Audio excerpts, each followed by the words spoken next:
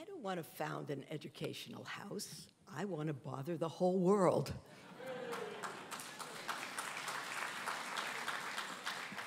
I told God we want 1 million sisters before I die and 20 million after I die. We're starting small, but so did Jesus. John Henry Weston, I read it somewhere that John the Baptist had been beheaded.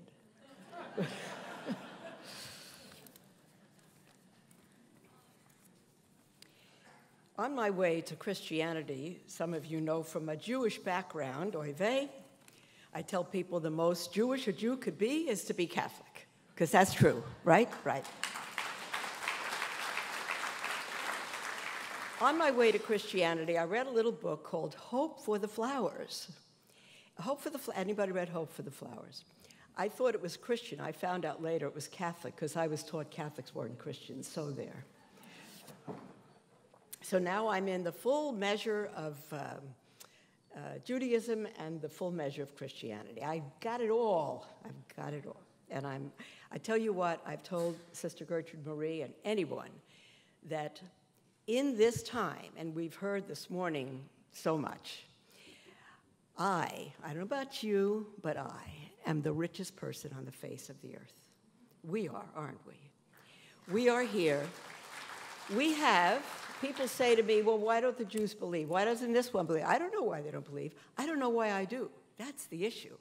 Why has God poured his love on us? Why do we believe? Why do we have the truth?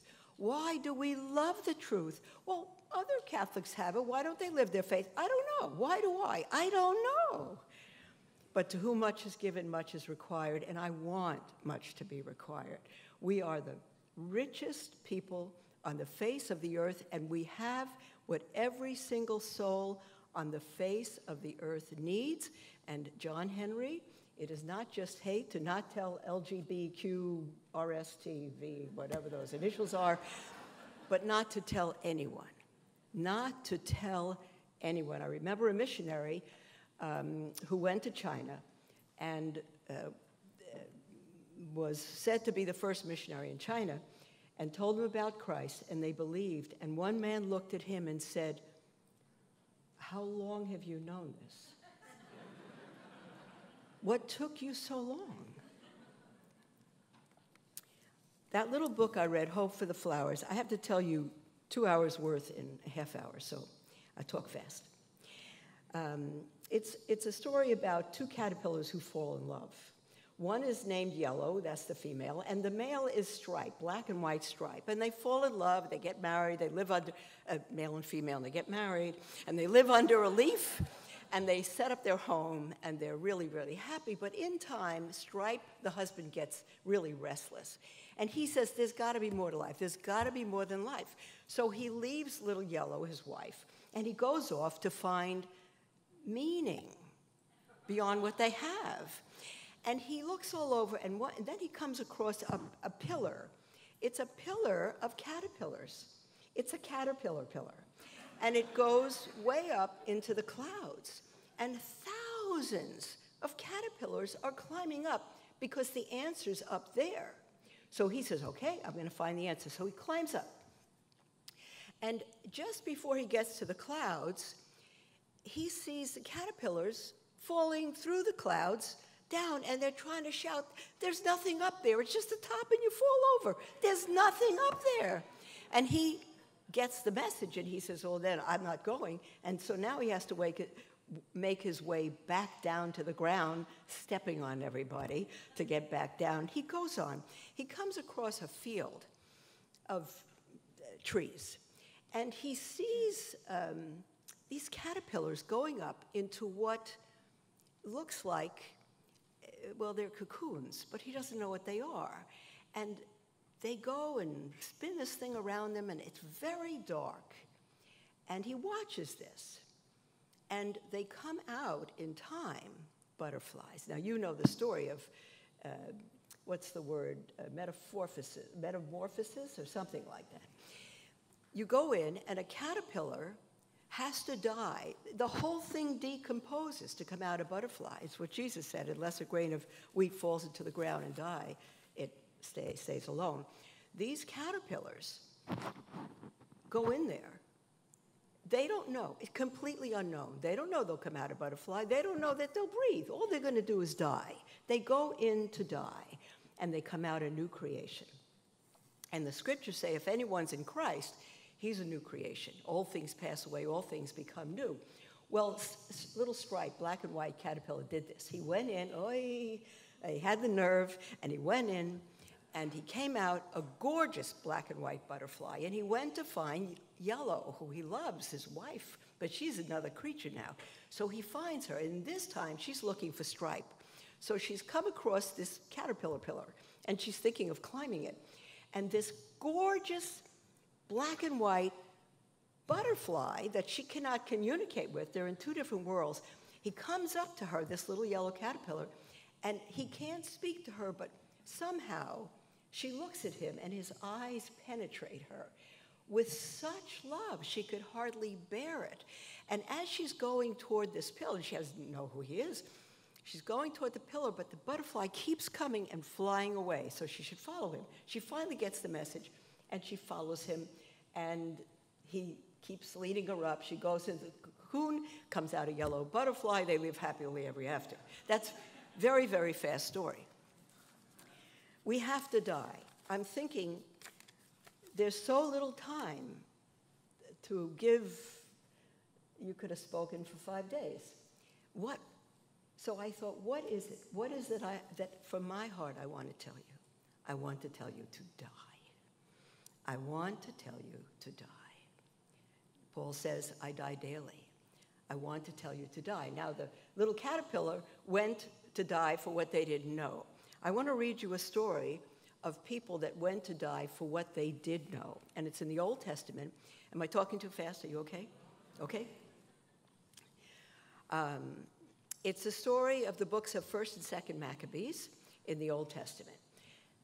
Oh, how do I do this quick? Less than 200 years before Christ, there was a man named Antiochus Epiphanes who became the leader of the Greeks. All right. And he decided to impose on the Jewish people their pagan systems, their pagan food, their pagan customs, and these were very faithful Jews. And so he attacked them to not live the faith, to impose on them, if they wanted to live, to do what they did, to eat what they ate, to not worship the true God under the covenant of Moses. And it wasn't only the Greeks that bothered these Jewish people, but it was the Hellenized Jew. Hellenized Jew is a Greek Jew. He spoke Greek instead of Hebrew, but he took on the customs of the Greeks, their culture, their pagan customs. In other words, he was in the world and of it, not in the world and not of it. So these Jews, under a man named Mattathias, rose up against all the Greeks. Mattathias had 3 sons, and the leader of the 3 sons was they were all Jewish. Judas Maccabeus. They were the Maccabees. And I can't read the whole thing to you. I do want to read the whole thing. Okay. So the books are about the uprising, and I'm going to tell you, before I read it, the message. The message of the story is that for the just man, now the Jews were terribly persecuted, and many put to death.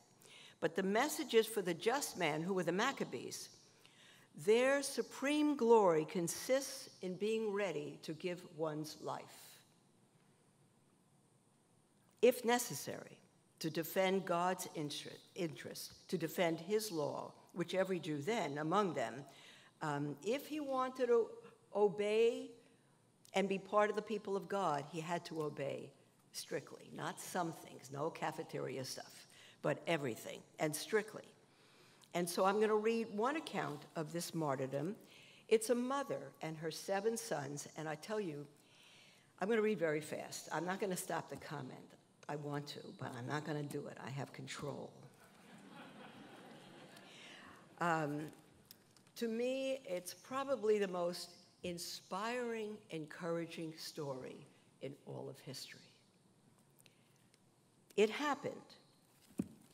Okay, hold on 1 second. I have to do something here. I have to get a little extra light. Don't get old. There. It happened also that 7 brothers and their mothers, right in the middle of the persecutions, and an elderly man, Eleazar, had just been put to death. And people said, Eleazar, you're our leader. Don't be put to death. Pretend you're eating their food. You don't have to. Just pretend. And he said, what am I going to pretend I'm giving in? I'm going to pretend I'm betraying God and the people? What's that going to do to the young people? No, he didn't. And he rather that his life be taken so that he could live with God forever. And by the way, this book right here speaks about the resurrection. They believed in the resurrection. Otherwise, why be ready to give our lives? We not only believe, as John Henry told us, that Our Lady's heart will triumph. We believe in the resurrection. Otherwise, it's not worth anything, right? Say right. Right. Okay. So it happened also that 7 brothers and their mother were arrested. I'm going to read you. If you haven't read this, it's because you're Catholic.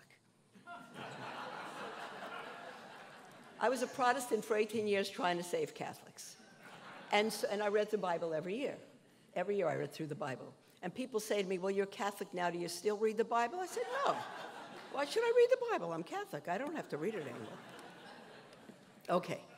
It happened also that 7 brothers and their mother were arrested and were being compelled by the king under torture with whips and cords to partake of unlawful swine's flesh. You know what a swine, that word that begins with P? It's not Jewish. Pig. All right. One of them, acting as their spokesman, said, what do you intend to ask and learn from us? For we are ready to die rather than transgress the laws of our fathers. The king fell into a rage and gave orders that pans and cauldrons be heated.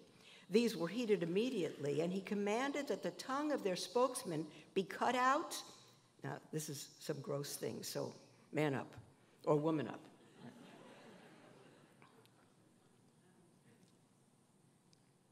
And that they scalp him and cut off his hands and feet, while the rest of the brothers and the mother looked on. When he was utterly helpless, the king ordered them to take him to the fire, still breathing, and to fry him in a pan. The smoke from the pan spread wildly, but the brothers and their mother encouraged one another to die nobly, saying, the Lord God is watching over us, and in truth has compassion on us, as Moses declared in his song, which bore witness against the people to their faces when he said, and he will have compassion on his servants. After the first brother had died, I'm not going to spare you, I'm reading all these 7. After the first brother had died in this way, they brought forward the second for their sport. They tore off the skin of his head with the hair and asked him, will you eat rather than have your body punished limb by limb? He replied to in the language of his fathers, which was Hebrew, and he said no. Therefore he in turn underwent tortures, as the first brother had done. And when he was at his last breath, he said, this is the dying son of the mother, you accursed wretch, you dismiss us from this present life, but the King of the universe will raise us up to an everlasting renewal of life, because we have died for his laws. After him, the third was victim of their sport. When it was demanded, he quickly put out his tongue and courageously stretched forth his hands and said nobly, I got these from heaven, and because of his laws, I disdain them. Detest? How's that? Pray to disdain your hands. Detest? No. We should be attached to nothing but God. And from him, I hope to get them back again. You see, the resurrection, all our parts are going to be fine. As a result, the king himself and those with him were astonished at the young man's spirit, for he regarded his sufferings as nothing. And when he too had died, they maltreated and tortured the fourth in the same way. And when he was near death, he said, one cannot but choose to die at the hands of men, and to cherish the hope that God gives of being raised again by him. But for you, there will be no resurrection to life. Next, they brought forward the fifth and maltreated him. But he looked at the king and said, because you have authority among men, mortal though that you are, you do what you please. But do not think that God has forsaken our people. Keep on and see how his mighty power will torture you and your descendants. After him, they brought forward the sixth. And when he was about to die, he said, do not deceive yourself in vain, for we are suffering these things on our own account because of our sins against our own God. Which one of us will say that? We are suffering all these things because of our own sins against our own God. God sees us as a people. We could say, well, what did I do? As a people. As a people. Born from the first Adam, reborn from the second. We are his people. And it's because our sins, whom God loves, he chastens.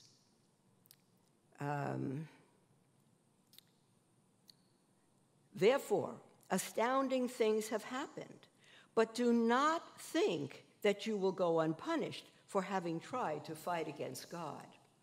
The mother was especially admirable and worthy of honorable memory, though she saw her 7 sons perish within a single day. I get calls from mothers who say, my son wants to marry an atheist and all that, and I don't want to not go to the wedding because we should be separated. And oh my goodness, listen to this mother.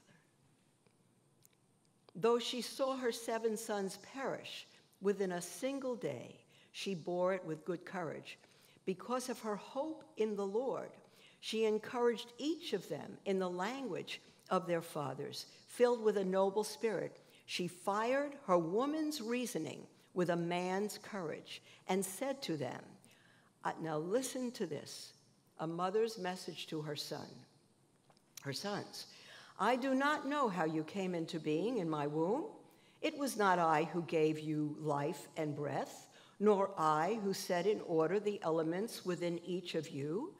Therefore, the creator of the world, who shaped the beginning of man and devised the origin of all things, will in his mercy give life and breath back to you again, since you now forget yourselves for the sake of his laws. Antiochus, the evil ruler, felt that he was being treated with contempt, and he was suspicious of her reproachful tone. The youngest brother being still alive, Antiochus not only appealed to him in words, but promised with oaths that he would make him rich and enviable if he would turn from the ways of his fathers, and that he would take him as his friend and entrust him with public affairs. Since the young man would not listen to him at all, the king called the mother to him and urged her to advise the youth to save himself. After much urging on his part, she undertook to persuade her son, but leaning close to him, she spoke in their native tongue as follows, deriding the cruel tyrant. My son, have pity on me. I carried you 9 months in my womb and nursed you for 3 years, and have reared you and brought you up to this point in your life, and have taken care of you. I beseech you, my child, to look at the heaven and the earth, and see everything that is in them, and recognize that God did not make them out of things that existed.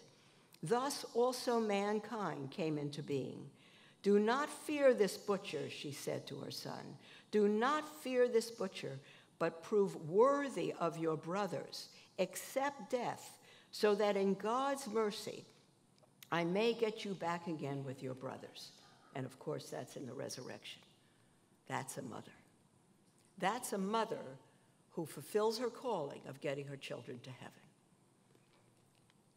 And while she was still speaking, this young man said, what are you waiting for? I will not obey the king's command. This is the youngest boy. But I obey the command of the law that was given to our fathers through Moses. But you, who have contrived all sorts of evil against the Hebrews, will certainly not escape the hands of God, for we are suffering because of our own sins. No self-pity here. And if our living Lord is angry for a little while to rebuke and discipline us, he will again be reconciled with his own servants. But you, unholy wretch, you most defiled of all men, do not be elated in vain and puffed up by uncertain hopes. When you raise your hand against the children of heaven, you have not yet escaped the judgment of the Almighty, all-seeing God. Apply everything to what we've been talking about today, everything. This is not hate. This is love. Love speaks the truth. For our brothers, after enduring a brief suffering, have drunk of ever-flowing life under God's covenant. But you, by the judgment of God, will receive just punishment for your arrogance. I, like my brothers, give up body and life for the laws of our fathers, appealing to God to show mercy soon to our nation. And by afflictions and plagues, you see, that's how God shows mercy. By afflictions and plagues to make you confess that he alone is God. If there's a God, if he's a loving God, what's he sending us all these trials? Because he loves you. And he wants you should be with him for all eternity. Because he doesn't hate you. Because he loves you. And he'll stop at nothing to get you to bring you to heaven. He stopped at nothing to go on the cross for us. Through me and my brothers, he's sent all these afflictions and plagues to make you confess that he alone is God, and through me and my brothers to bring to an end the wrath of the Almighty, which has justly fallen on our whole nation. See, it's for their salvation. The king fell into a rage and handled him worse than the others, being exasperated at his scorn. So he died in his integrity, putting his whole trust in the Lord. Last of all, the mother died after her sons.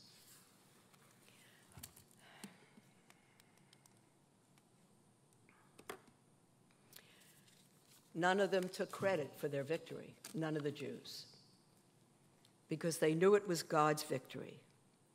They knew it was God's victory, and Christian tradition venerates these 7 brothers, and there's several shrines in several countries set up to them. Now, can you imagine those 7 sons would have died for God had they not lived for him?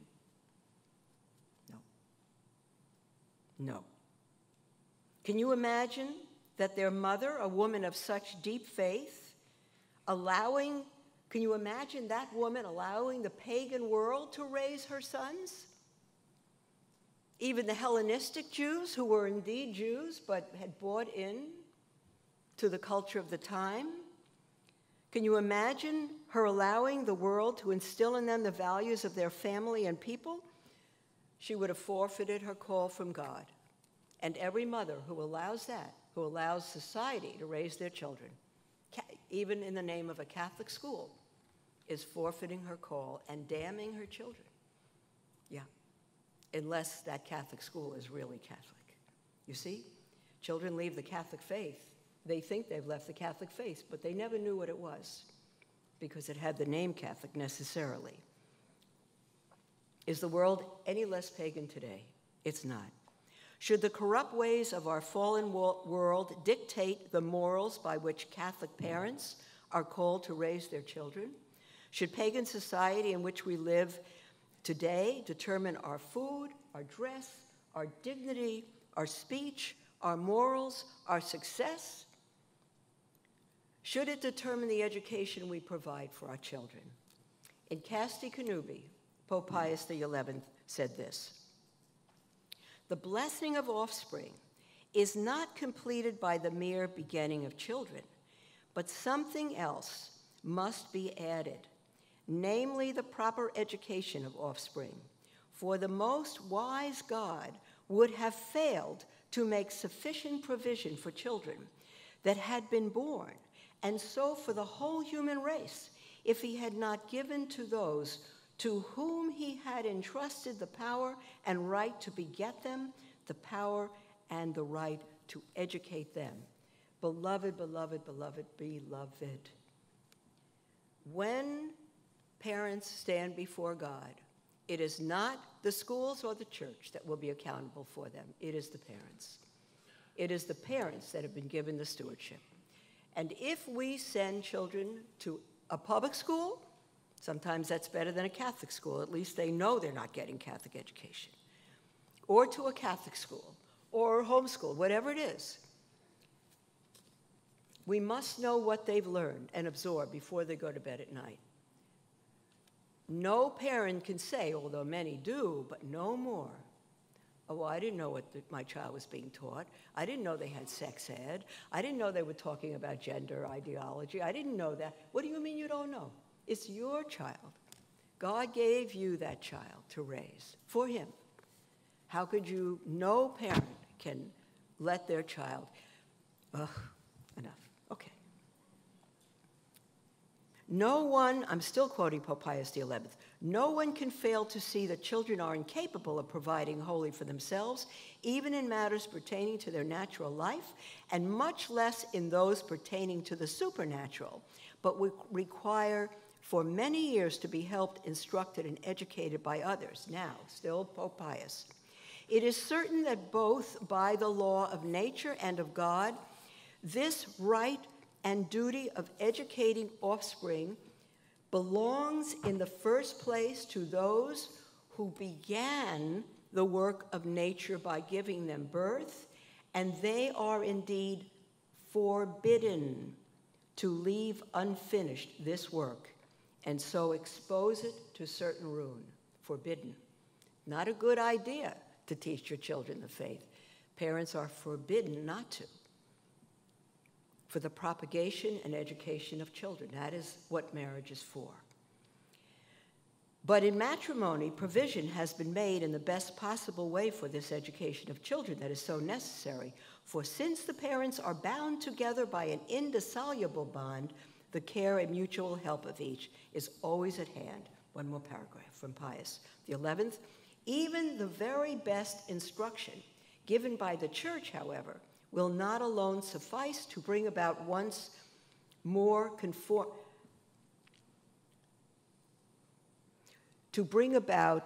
conformity of marriage to the law of God. Something more is needed in addition to the education of the mind, namely a steadfast, now this is important, it's not just knowledge. Education is the entire person. Maccabees didn't say a thing about what these children knew, except they knew the law of God. But they were formed, godly young men. That's what education is. Number one.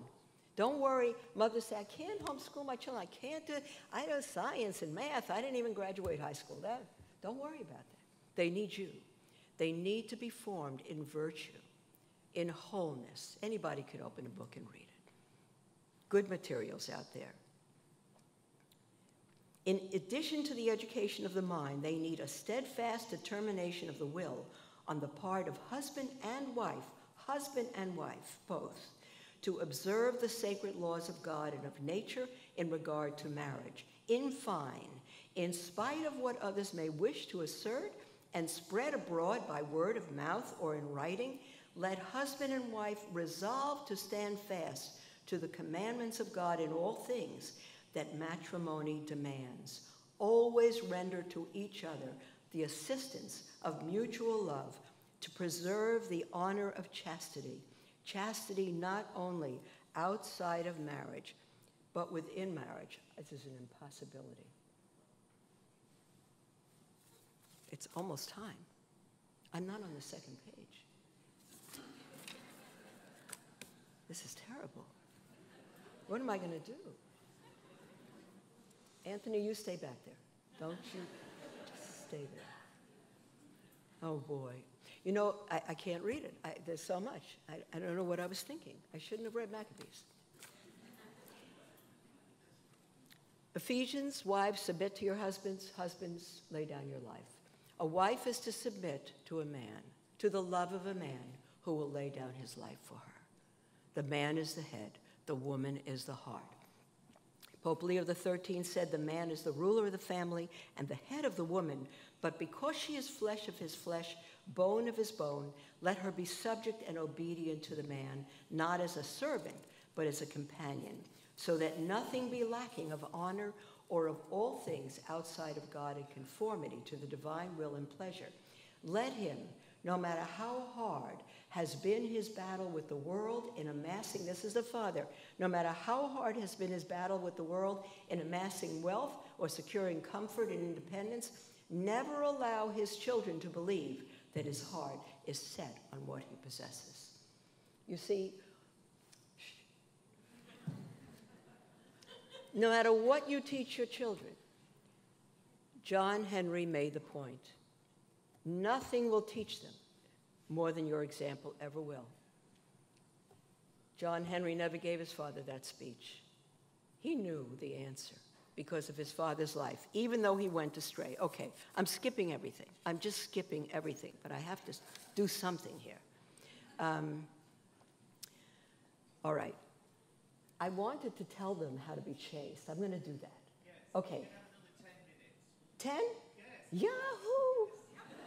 Yahoo! Okay. He's scaring me. Okay. All right. So, there's just so much here, but it's okay. I won't go back. I'll go on. I'm just skipping so much. We'll meet after, and I'll give you the whole talk. Okay. Parents need to teach chastity is lifelong. It doesn't have to do with singleness. It has to do with being faithful to your state in life. If you're married, you must be chaste. All right? Marriage doesn't give you license to abuse one another. You must be chaste in your marital relations. You need to be chaste if you're single. You need to be chaste if you're religious. And chaste is the interior. I'm going to read it from John Lacken's talk, his paper on modesty. John Lacken said, modesty is primarily not an exterior quality, but that modesty begins interiorly in the depths of a female heart that longs to please God. Okay? Now, I've got everything about a woman's function, a man's function. What was I thinking? I don't know. But modesty has to do, chastity has to do with behavior, speech, dress, everything. Behavior, if you're a woman, you never put your hands on a man, single or married. You never say, good, John. You never do that. Keep your hands to yourself.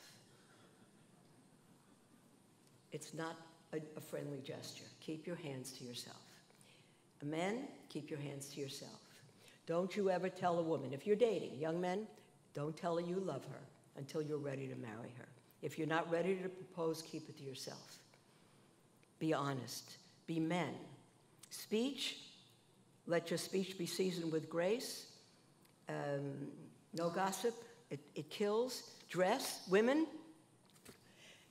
if you want to know what to wear when you look in the mirror, young ladies, I want to tell young women how to dress. What they're wearing today used to be my underwear.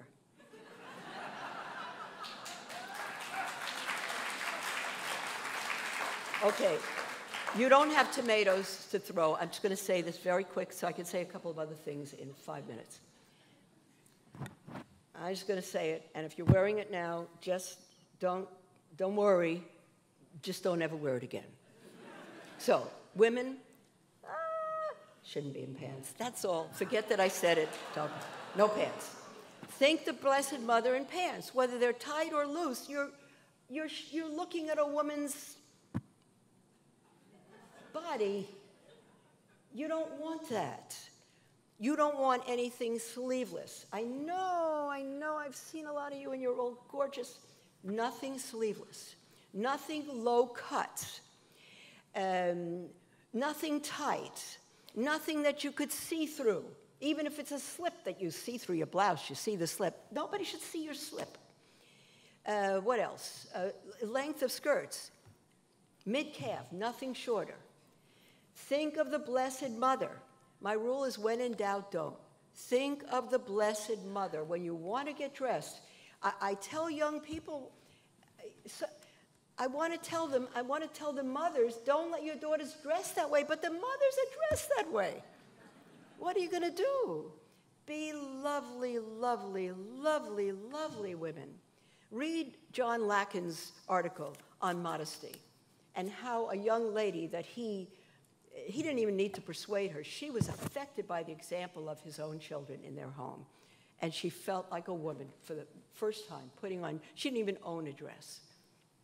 It's wonderful. Men, nobody wants to sit next to you in church when you have shorts on and thongs and bare legs during Mass.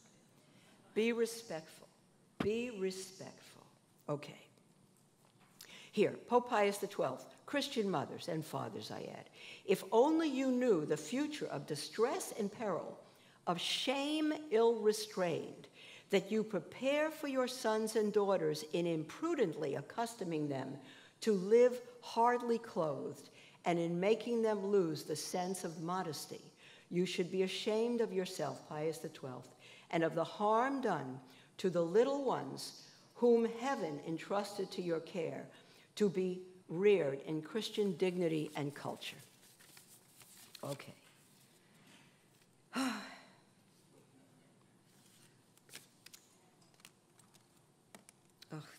Okay.